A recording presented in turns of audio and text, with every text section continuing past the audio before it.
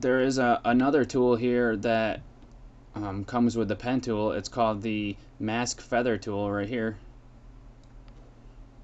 And I'm gonna turn back on my shapes paths there. And if you have the mask pen tool selected and you hover over like this, oh, you gotta click on it. You have to click on it first. You hover over and you drag. You can feather out your mask like this.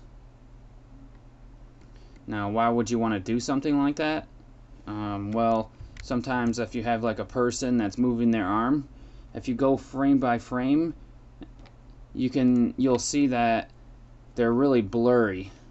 So I'll show you an example of that real quick. Let's bring up some footage here. Where's my video? Here it is. We'll go to that club footage that I have.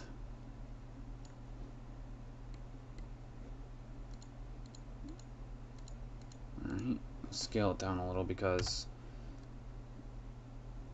there we go.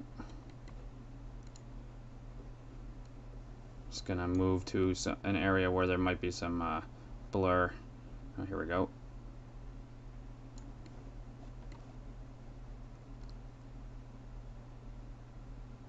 Here we go. Now you can see his hand is really blurry. So if you try to roto out his hand, if you try to make your pen tool all around his hand here, I mean, how you really gonna figure out how to get this stuff? So get everything that seems like it's in the view there. Then you can take your mask feather tool and feather out so it gets the blur, and that way you can include the motion blur in there, so it looks real, like if you're trying to just like rotoscope that whole person out, so he doesn't look like crisp when he's moving. That's gonna look fake. So that's how you use the mask feather tool.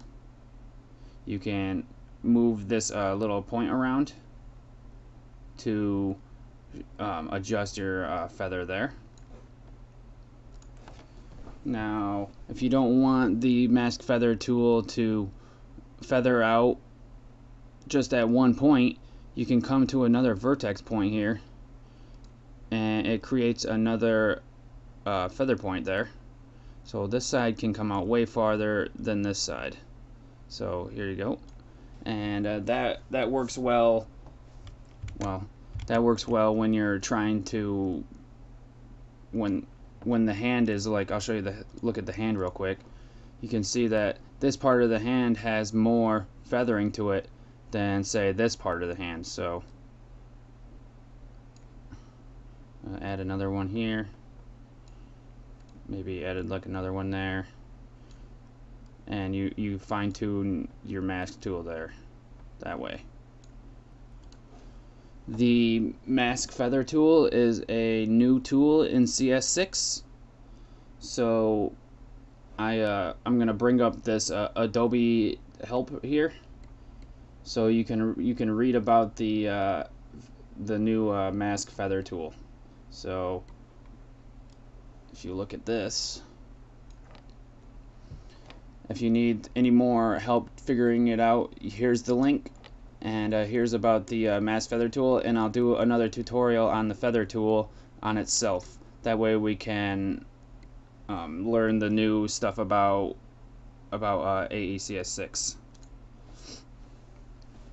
So that's it for now for this tutorial. We'll head on to new parts of masking in the next tutorial.